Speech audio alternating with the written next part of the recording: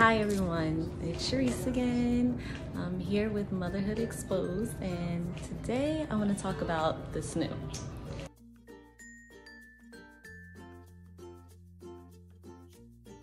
Okay, so I'm multitasking today, have my child in her swing, and she's watching Boss Baby because that's her favorite show. That's the only thing that can get her to settle down. So if you hear anything in the background, possibly her sucking on her pacifier, that's my baby, and that's the whole point of motherhood, is learning how to multitask and get things done even when your child is around.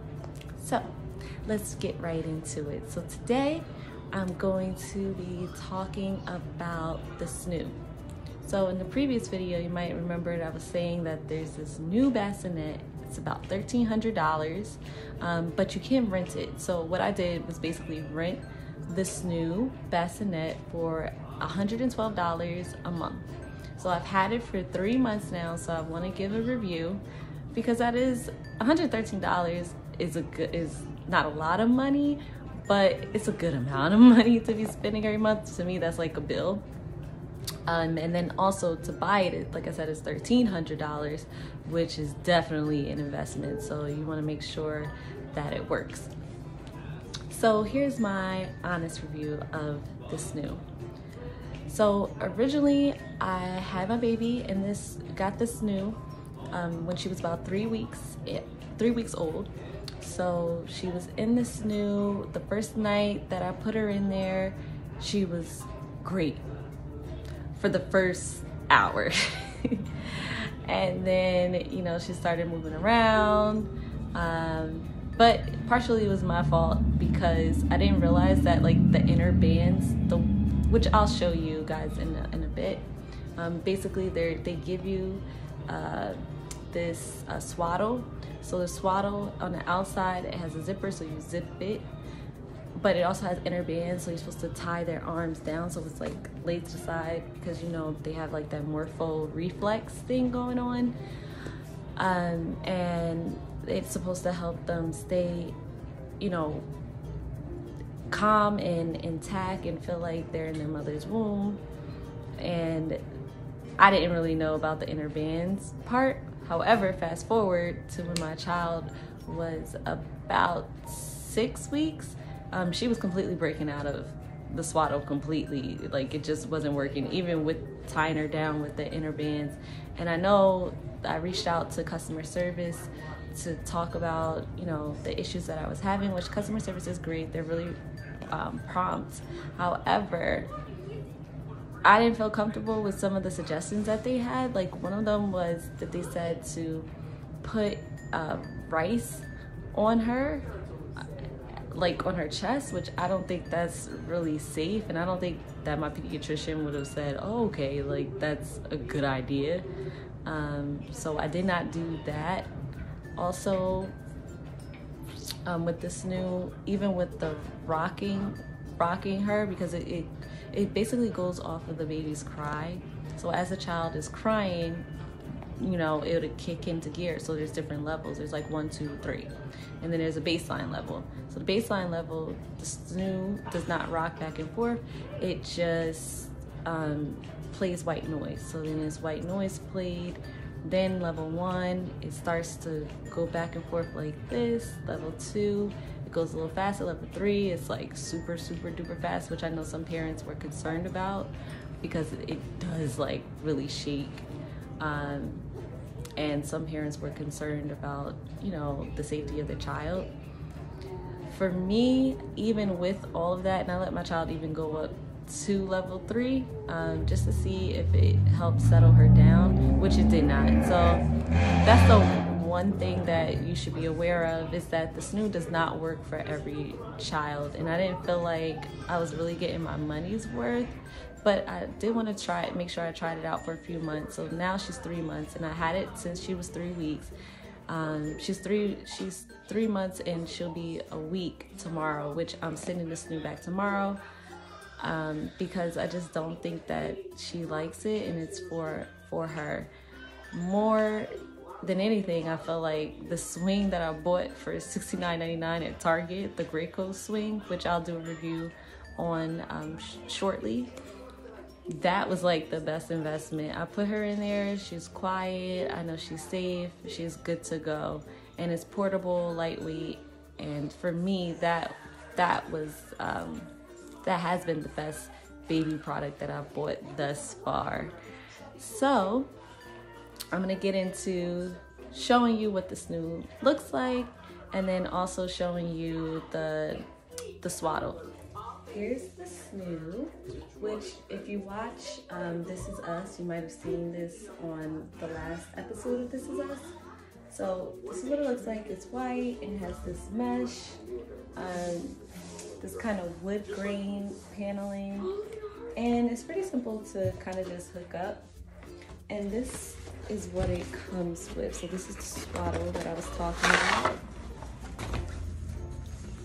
So you have like these little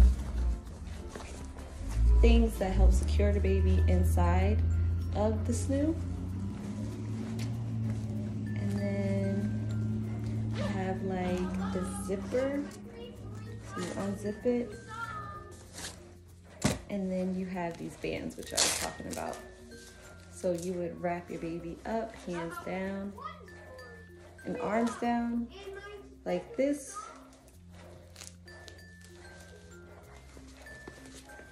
And then you would just zip your child up as so. And this is a large, so it doesn't have, it has, was supposed to have, you can use to have the arms out if you want, because older babies sometimes don't want their arms to be down, and they're old enough to be able to have their arms out and not for them to bother them, because the morpho reflex has, or the startling has settled down. Otherwise, you can just zip them up and keep them tightly in here. So it's really a beautiful bassinet. It just didn't work for my daughter personally. And then here is what it looks like on the inside. You have the band to keep your child in place. And then you can kind of see the swiveling action, which it does when the child becomes upset.